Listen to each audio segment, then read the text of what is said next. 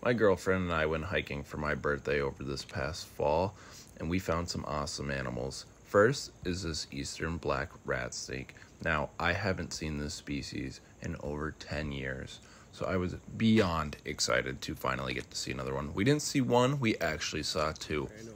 This is the larger individual of the two that we found.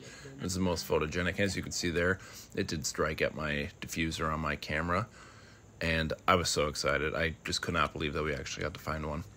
Up next is the only venomous species we found. This is a copperhead. Now, this girl was extremely dark toned, but had a beautiful copper head. These are one of my favorites to find and photograph. Then finally, we found an eastern hognose. This was the top species we were trying to find.